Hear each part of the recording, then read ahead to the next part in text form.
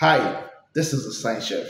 In this video, I'm taking you through the first part of our tutorial on the 2024 Chemistry Practical, specifically on the qualitative analysis.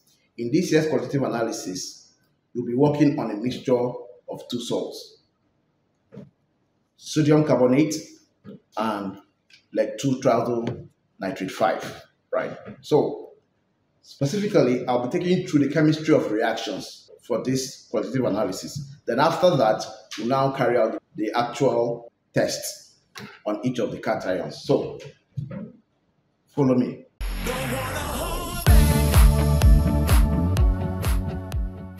Our qualitative analysis for this year is a mixture of sodium triethylcarbonate 4 and lead 2-triethylnitrate 5, as I already stated. And you know that these are two soluble salts. Sodium triethylcarbonate 4 is soluble, it's aqueous, and lead 2-triethylnitrate 5 is also what? Soluble. Why?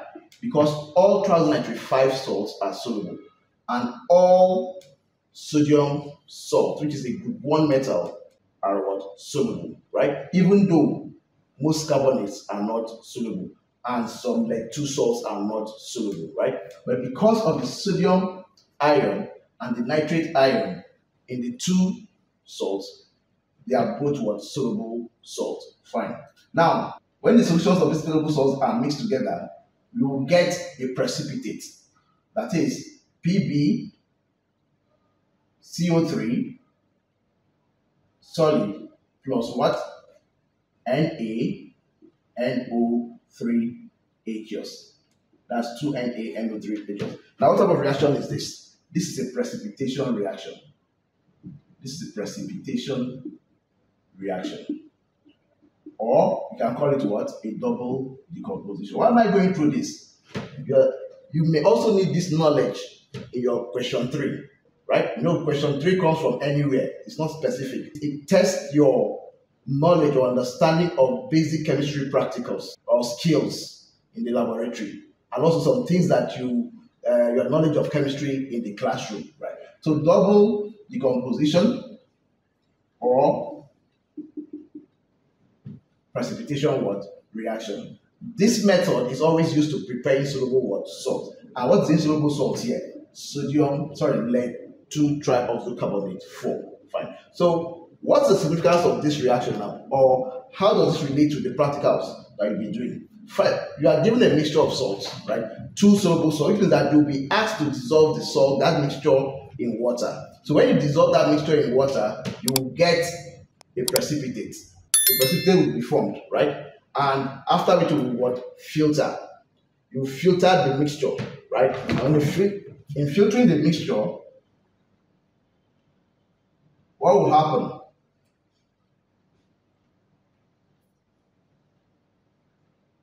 The lead 2-triethylcarbonate 4 will be your what? Your residue. While the sodium triethylnitrate 5 will be your what? Your filtrate. Are we together? So you have 2 portions of the mixture now, the residue and the filtrate. And this is now where your actual test will start. Now, what would they ask you to do? After getting the residue and the filtrate, you first of all dry the residue. You ask to dry the residue for some time, right, to allow the water to drain out, right? Or the filtrate to drain out for some time.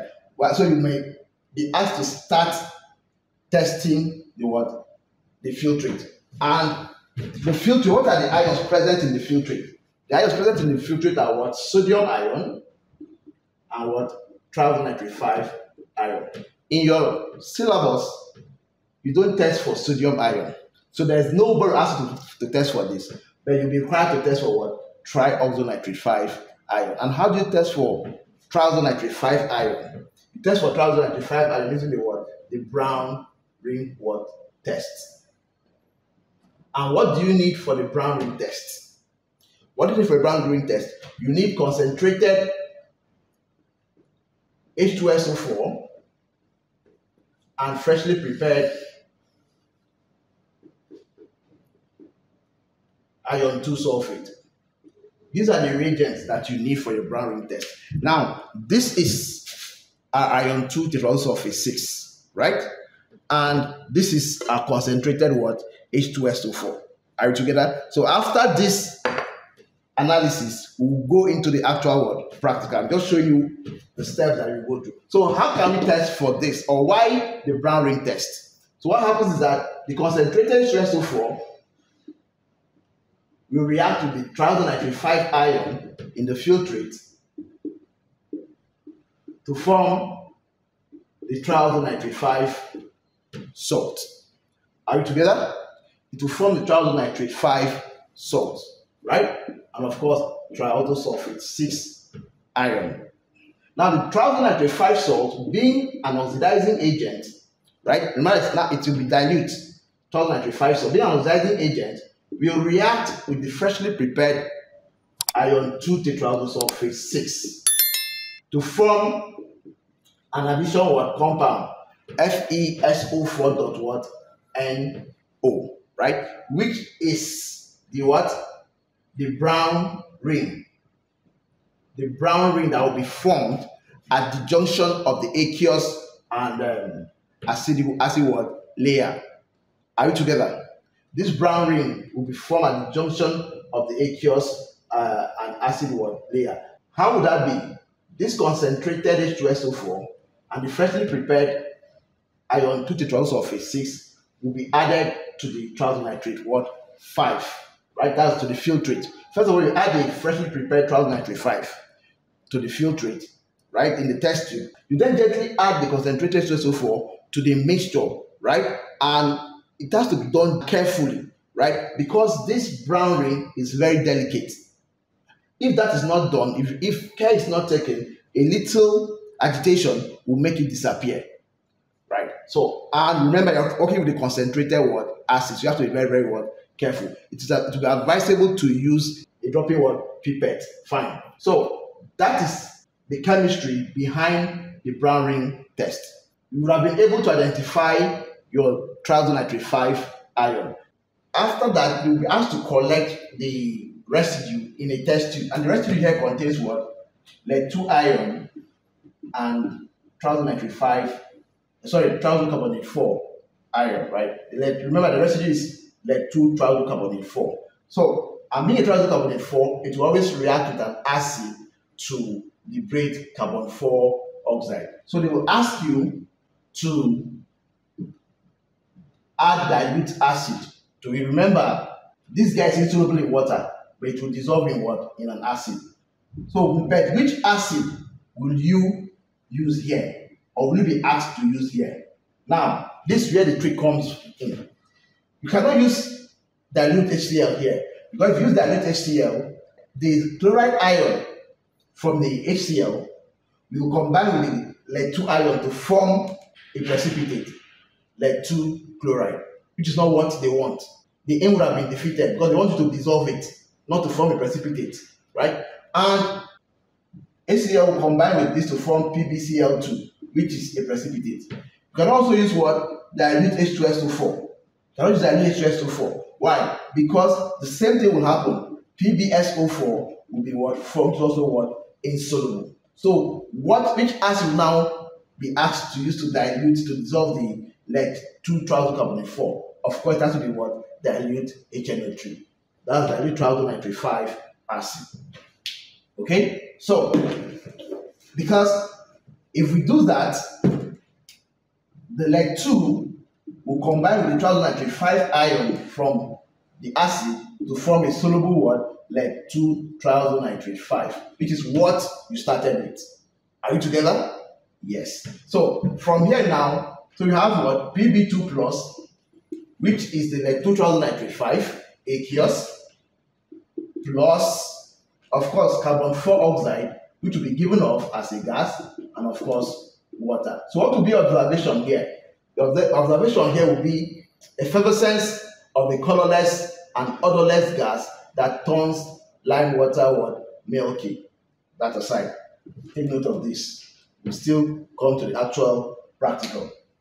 Okay? So after that, the next thing is to now test for the lead 2 ion. Remember, you have tested for the triazonitrifide ion, and you now tested for the what? For the triazocarbonate 4 ion, right? Next is to now carry out the test for lead 2 triazonitrifide. Sorry, for the lead 2 what? Ion. Now the lead 2 ion is amphoteric. What does that mean? It reacts with both acids and what? Alkalis to form what? Salts, right? So because of that, it will react with sodium hydroxide, with excess sodium hydroxide, right? To form what? First of all, to react with sodium hydroxide in drops to form a white precipitate, right? Now, when you now add the sodium hydroxide in excess, that precipitate will do what? Dissolve to give a colorless what? Solution. That confirms this ion lead 2 as what do you call it? As an amphoteric what? Ion. Are you together? Fine. So the next thing, we also carry out the same test with ammonia. The precipitate will not dissolve in excess ammonia, right? Why? Because it is not zinc ion. It's only zinc ion that dissolves in excess ammonia. So how then will you confirm that this is lead 2 ion? The ion present is lead 2 ion. Remember, it's not only lead 2 ion that dissolves in excess sodium hydroxide, right? But remains insoluble in excess ammonia. Aluminum also gives similar what? Observations, right? So how then will you differentiate between aluminum ion and lead 2 ion? How can you confirm that this ion present here is what? Lead 2 ion. That's where your dilute HCl comes in. Yes, from here you have to divide this into 3 different what? Portions. So the first portion is reaction with sodium hydroxide. The second portion will be reaction with aqueous ammonia, which forms white precipitate in drops and insoluble in what? Excess. With aqueous sodium hydroxide, it forms white precipitate in drops, but precipitate dissolves in excess sodium hydroxide to form a colorless solution. Now the third portion, you'll be asked to add what? Dilute HCl. And when you add dilute HCl, what happens? You will get what? A white precipitate of lead 2 chloride. Remember, all chlorides are soluble. All chlorides are what? Soluble. Except silver chloride, lead 2 chloride, and mercury 1 chloride. Are you together? So that's the chemistry applied here. Are you together? Then from this now, how will you know that the precipitate formed is lead 2 chloride? Lead 2 chloride has a distinct characteristic, right? It dissolves. It dissolves on warming. So they will ask you to heat or warm the resulting what? Precipitate, right? If it dissolves, right? It dissolves on warming. So if precipitate dissolves on warming and then reappears on cooling, then it means that precipitate is what? Lead 2 chloride. And the ion present, or the cation present is what? Lead 2 ion. So they will ask you to warm it gently and then allow it to what? Stand for some time. Are you together? Or allow it to cool for some time. So when you warm it, the precipitate will disappear. It will dissolve. It will dissolve. Then when you allow it to stand, the white precipitate will do what? Reappear. Well, once that happens, it means that precipitate is lead 2 chloride. And the cation present there is lead 2 ion. So that is that on the chemistry of reaction, on the qualitative analysis of the 2024 WAEC Chemistry Practical. And I believe that you had learned a lot, at least for the teachers, right? So this will guide you in explaining or teaching your students on what to expect during the practicals. In case you're not getting the expected result, right, you will know how to go about it or handle your the challenges. So in the next part of this video, we'll be carrying out the actual practicals. If you have obtained any value from this video, kindly hit the like button, right? Hit the like button and subscribe to this channel if you are yet to subscribe, to stay updated with more valuable videos. So until we come your way next time, remain blessed.